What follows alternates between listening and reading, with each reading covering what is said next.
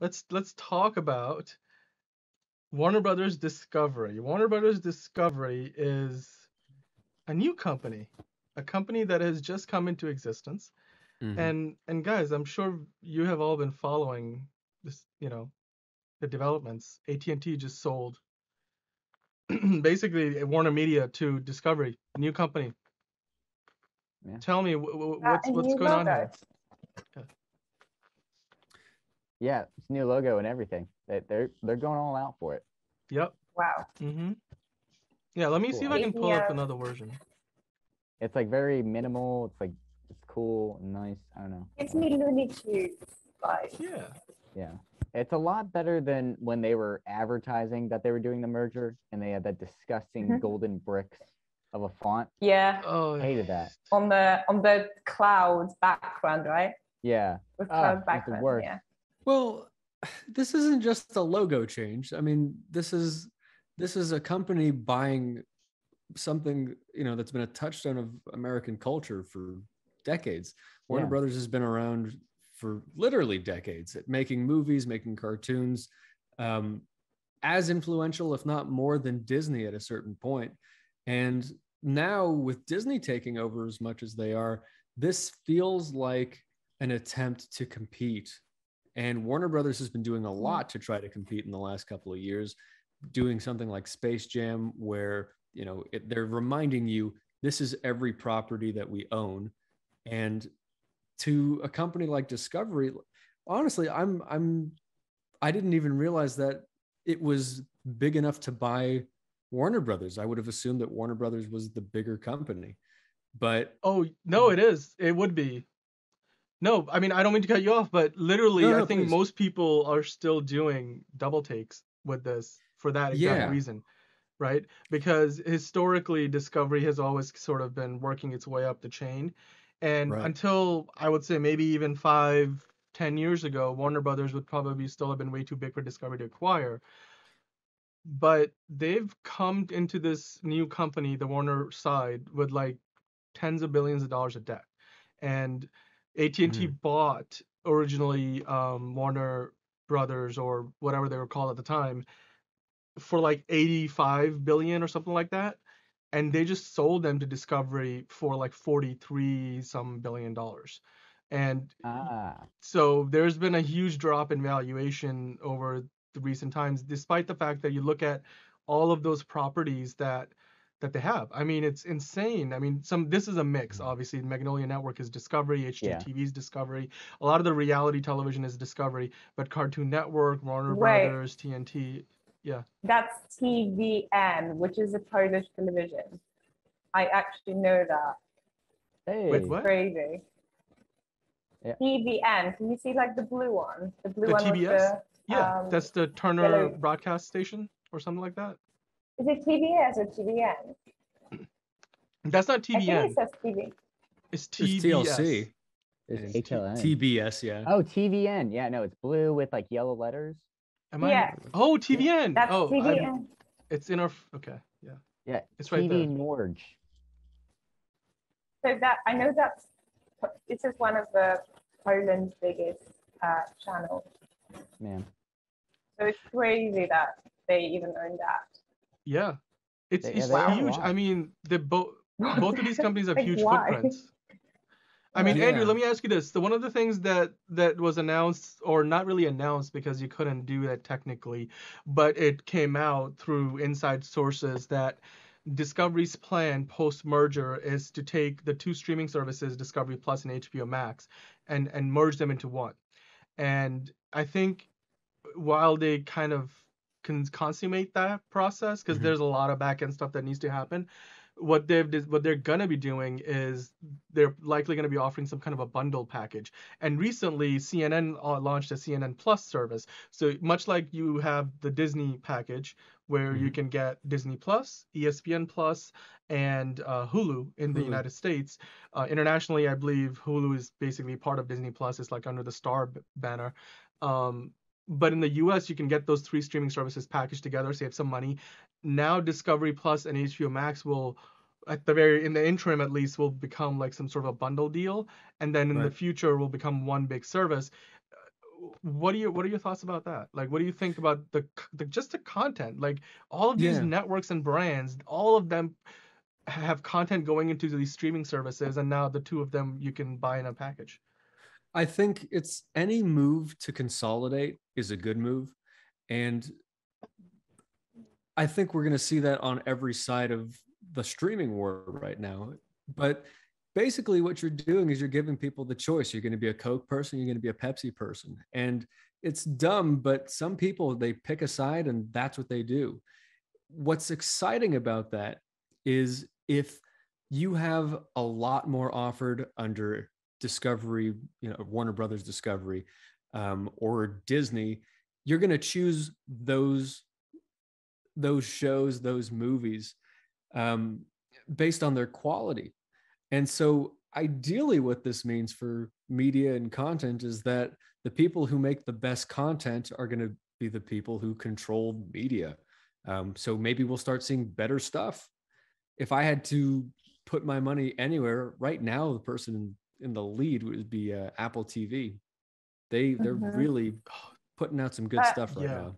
Do you guys think they will lower subscription costs for that? Because surely they need to compete the price, right? Well, I think so. Or they should, because they've been going up, as you've noticed. Well, the price for HBO Max, they actually have sort of kept it much the same since they launched the service, and then they actually started offering last year, or it might have been early this year, an ad-supported lower price tier. So Warner Brothers or Warner Media was already making an effort to make it more economical for you to subscribe to HBO Max, and Discovery Plus is much cheaper. Like, it's about the same price as ESPN Plus. I think it's like $5.99 or somewhere around that much, which is almost around one third of what HBO Max's non-ad supported tier is. So, but I'll be Disney honest. and Netflix gone up. Netflix did go up, yeah. They did. And they're not allowing sharing anymore. Like, you cannot share an account with like your family, for example, without them having to pay for a separate subscription. Which marks really low on the Toretto meter.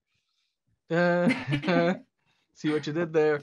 No, but seriously, yeah, I think there was an article that came out about that they're going to recover like billions, like well over $1 billion of revenue annually just from, they're going to charge a fraction of what it would cost for you to get Netflix on your own if you were just an out-of-house user of somebody else's account. But even still, they're going to recover like billions of dollars annually. And so you can tell there's a lot of money being lost there, because under the end user agreement, you technically are not allowed to share your credentials with anybody who's not living with you in your house. It's just that streaming services have never been able to enforce that part of the agreement. Now Netflix is trying it out internationally. They'll probably bring it to the US at some point, and I'm sure then it's going to trickle down to a lot of the other streaming services. But talking about specifically this merger, the the Warner Brothers Discovery, the new company, David Zaslav, he's the president and CEO of Warner Brothers Discovery now. He was the president and CEO of Discovery. So largely what has happened is most of the leadership structure of Discovery has taken over and become like, the leaders of this new company. And some leaders from Warner Brothers or Warner Media are still around, whereas like Ann Sarnoff and Jason Kilar. Jason Kilar was the president and CEO of Warner Media, and Sarnoff was the president and CEO of the networks and broadcast at Studios Group, and both of them are gone. But they have kept Toby Emmerich around, who's the I believe the president, or whatever his position name is. He's the leader, the person in charge at Warner Brothers, the movie studio. So the announcement here, it says today's announcement marks, which today was Friday, an exciting milestone, not just for Warner Brothers Discovery, but for our shareholders, our distributors, advertisers, creative partners, and most importantly, consumers globally. The reason I bring this statement up is David Zaslav is going to be a key in, I think, turning Warner Brothers' fortunes around, Warner Media's fortunes around. Because when you look at the way he has run Discovery, like Andrew, you brought this up just a few minutes ago, that Discovery, you would still probably do a double take thing. Wait, what? Discovery bought Yeah. Warner Media, not the other way around? Well, there's a reason for that. Like, because Discovery has been climbing up the ranks in the business world, and just the way they run their media business, they've always in the green. Like, they're never in the red. They're making money. It's high value So content. they're a good business. Exactly. They know how to do And business, and they know. The retirement was really good. Ex- I mean, retirement. Yeah. Is that right? Well, okay. Like Jason Killers, I remember that from the research that they actually got huge checks because obviously they were kind of let go from their positions. Yeah. Well, they got like golden invested. parachutes, you know, like. Yeah. Like that. In fact, there were stories coming out like as late as last year, saying that Jason Kilar was most likely going to be gone, and he's negotiating his exit package or whatever that worked out to be. So that was a long time coming. It was just he made it official this past week. But guys, David Zaslav, I think, is probably one of the smartest executives working in the media industry, and in an industry where Bob Iger is no longer running Disney, the man who basically took Disney from the one that was, you know, making what was that Nicolas Cage movie about prisoners on a plane? What was that name of that film? Back in the early 2000s. I know what you're talking about. I don't remember. It's on the top of my tongue. Total loss. I have no idea. But The Rock? Super obscure. Con Air. Con Air, yeah. Con It's a play on words, Con Air, because they're all cons. But Disney, like in the 80s and 90s, like in the 90s when Bob Iger took over, was sort of like their movies were, you know, the animated movie, the best of the golden age of Disney animated movies were sort of behind us. You obviously had like The Lion King and stuff, but Disney was not what it is today. And Bob Iger took it from there. And Pirates of the Caribbean's acquisition of Pixar, buying Marvel, buying Lucasfilm, and the Marvel Cinematic Universe, and all the Pixar stuff we see today, launching Disney Plus, making that his like big last project on his way out. Bob Iger took Disney from being a very small player to basically being far and away the most influential, biggest movie studio and media company in the world today. So David Zaslav, I think, has the best acumen outside of that, but you know what Bob Iger used to command. And now that he's no longer running a company in the space, I think David Zaslav gives a big advantage to Warner Brothers Discovery. But there was this very interesting article in Variety, I remember, where they compared Bob Iger and David Zaslav. And Bob Iger was a bigger people's person, essentially. He made a lot of good friends. That's why a lot of the shows and films were really successful, because of his influence. And lately there's been like some controversy because apparently they don't take care as well as their stars and actors as Bob Iger did. Like he's been like really taking care of them. Bob Iger put the creatives in charge. They led their divisions and studios and everything, whereas Bob Chapek has installed a lot of people from financial backgrounds and just corporate business backgrounds in those leadership positions and taken a lot of that control away from the creatives. I mean, Roland, you're a creative. We know you direct movies. I do. From a business standpoint, you know, Bob Iger did so much for Disney over the years to take it from, again, very small company relative to what it is today over the course of the last couple of decades. And a lot of it was because his leadership style was make sure the creatives are happy. So, and not do it at the expense of, you know, business and middlemen and corporate ideology. Roland, what do you think about like that kind of a philosophy? Because that's exactly what David Zaslav and Discovery have been doing over the years. And now DC, CNN, you know, Cartoon Network, all of that stuff is under that same leadership. What kind of potential do you see Warner, Brothers Discovery having under this new leadership? I mean, letting the creatives do their thing is the most important thing you can do. Film industry is definitely a business, and we can never forget that because they never let us forget that. But the whole point of making a movie is to show the creative's vision. And it's hard to do that when there's producers and people put in these leadership roles where they think that because they're in a creative field that they themselves are a creative, which is not the case. And it always ends up toxic and confusing. And it'll be nice I don't know. It'll be interesting to see this approach and seeing what kind of material and media we'll get from them. If I had to say anything in terms of just a gut feeling for them, I think it would be a really good move to stop trying to compete with Disney and to actually, to be a completely different kind of entity. I think any effort to imitate what Disney is currently doing would eliminate the choice that they actually have, the opportunity to give people a choice to choose between the Disney stuff and something that's could be a healthy alternative or just better, different content.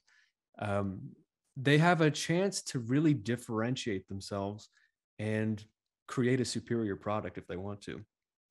Yeah, I mean, in almost every respect, like one of the graphics I put up, let me see if I can bring it back up here, because I know you brought up Apple TV Plus, right? Mm-hmm. One of Warner Brothers and Warner Media, or I guess you can call them Warner Brothers now, one of their strengths throughout the years has been television.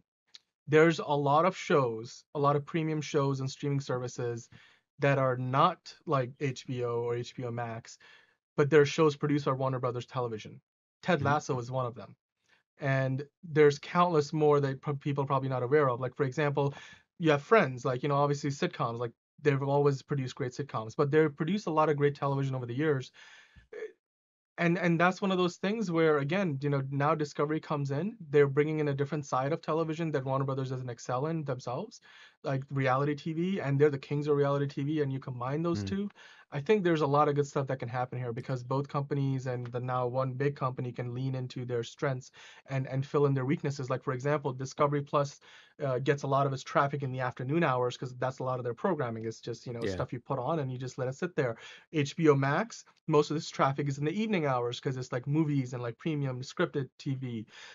So there's not a whole lot of overlap there, which is why I think they decided to combine the two services together and provide even greater value to the consumer. And their plan is not to invest 150% of their revenue from the streaming service right back into content. They're like, we want to run in the green from the get-go because unlike other studios who are spending way more than they're making, we have tens of billions of dollars of debt that we just inherited from Warner Media to get rid of. So we're going to do it by running this business sustainably, much like we have always run Discovery. And that's what I love about this whole thing. I really do believe, and even like I think some people are like, well, hey, can we now restore the Snyderverse? Can we get the air cut? And I don't think there's any promises being made anywhere, but the I'll be honest with you. Snyderverse, really? We need this Snyderverse. Let's start fresh. Let's do something new. No, well, no, what I'm trying to say is I think now you're in a position where if that indeed does come to fruition, I would trust the people behind the scenes in terms of their intentions and their plan, because a lot of that stuff in the past, like the Snyder Cut, was like a money grab and it didn't work. Whereas I think if they do something now, they will have more of a plan behind it. And I think it worked. Well, it didn't like it worked in terms of like drawing off, it was successful, but it wasn't successful. They really had to fight for that. Sorry, go ahead. Yeah. I was gonna say the Snyder Cut was more about fan satisfaction because they really didn't want to do that, and they had to. I was one of those guys. I mean, you can't really do much as a fan. All you can do is really, do a lot of tweets, do a lot of hashtags, try to talk to as many people. But it worked. But it worked. Yeah. They finally listened after not listening to their fans for a while. So I don't know if that was a cash grab, because I think if it was, they would have made more of a deal about it. Exactly. That makes sense. I don't know. Yeah, that was the beauty of it. It wasn't one of the greatest films of all time, but it just shows how much fans' opinion matters actually to some filmmakers out there. Yeah. It's actually a great example of a film actually succeeding, even though it wasn't the best film. Like, those films they are what they are essentially. they're there for a purpose to serve certain type of audience and fans. I enjoyed it. I thought it was 100% better. But yeah, anyway, how did we end up here? Yeah, I don't know. Why are we talking about? No, I was just bringing it up. That was Oh, the yeah. last point that I was trying to make about this new merger. But Andrew, But why not do something new? Like literally what Andrew said. Why not take this opportunity and literally what you guys been saying? All those streaming services, they should just literally fight for the best content out there. And I'm really, really excited because that means we're gonna have a lot to choose from in the next few, like upcoming months. Yeah, and I mean, yeah, HBO had a lot of different companies under it, so they all have different types of content. I'm very excited to see what they do with Adult Swim, because I don't know if you guys been keeping up with that, but Adult Swim has always been known for like trying to stay fresh and creative, and I hopefully they try to give it a big thumbs up and maybe give it a little more budget. I don't know. I'm not trying to make any predictions, but I do like seeing, them supporting the creatives and new content. Well, with 7 seasons of Rick and Morty promised, I think Adult Swim's probably going to be okay. No, yes. I'm not going to get into it, but there's some really cool, like Smiling Friends. It's a very Zoomer humor, but it's fun.